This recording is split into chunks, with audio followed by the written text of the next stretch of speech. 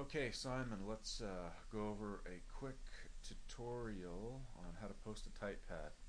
Pretty easy, simple program, not extremely intuitive. So you're probably up to this page here, I imagine. I've got a lot of other stuff on this account, so but we're just gonna begin new post, and let's get started. So title here.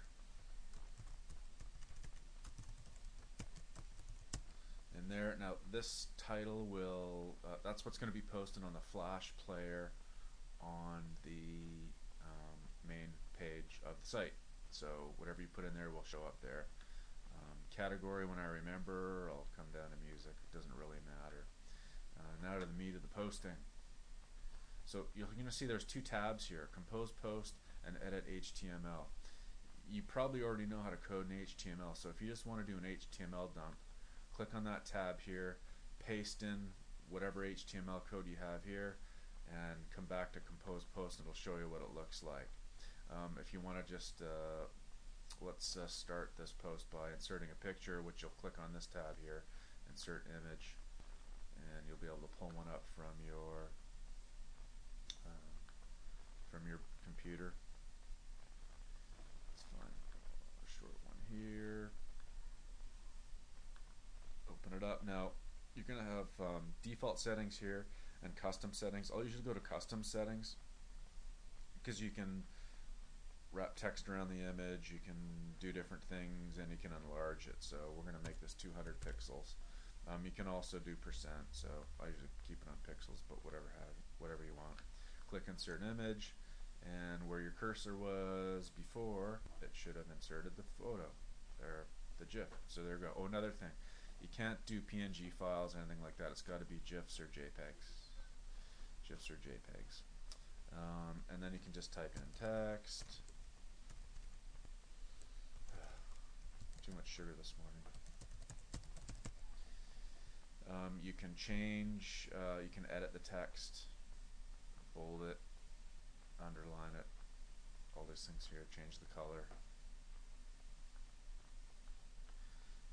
You can also change the size of the text too. I'll usually keep it on normal, but if you want it on larger, you can. If you want to create a link, that's pretty easy to do. Highlight, there's two ways to do it. Highlight the word you want to be linked, click on the link button, and then just type in the URL. Click OK. And that'll be in the link there. You want to double check the HTML code, click on the HTML tab, and it'll be in there somewhere. Another way to do a link as well is you can click on the link tab without highlighting anything. Put the URL in. It's going to ask you for the text that you want the link to look like. So.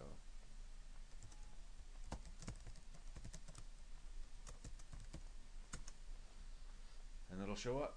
Once again, you want to check it. HTML tab, Compose tab. So that's, you've done photos, links, editing the text, and then what I'll also do is, in order for all the aggregators to pick up the RSS feed when I ping the sites I ping, there's some HTML code that I'll dump in, and this is it here. Real crude, I've used it forever, haven't changed it, probably could use some updating. I'm just too lazy to change it. So what I'll do is I'll go back to HTML pad and then I'll just dump that in there. The post, and there we go. If there's a little JPEG in there, and when people click on that, it'll go to the track, which is hanging out on a server somewhere. And look at that, there you are, Simon Otto Blacker Wind. Great track, loved it. You know how to change the way that looks there with HTML, with the coding. So, of course, I'll find out where the audio is lying on the net somewhere, and I'll insert that there. And then I'll also insert it again down here. And if if you don't have storage for tracks and want me to upload them to the server, just send them to me.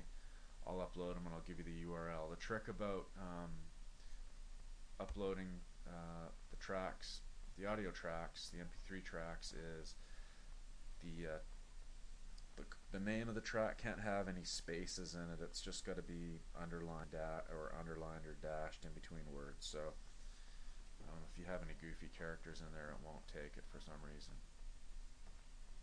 So that is the basics of using Typepad. So if you have any questions, other questions, let me know, and I'll upload this file to the net or try and email it to you after I compress it.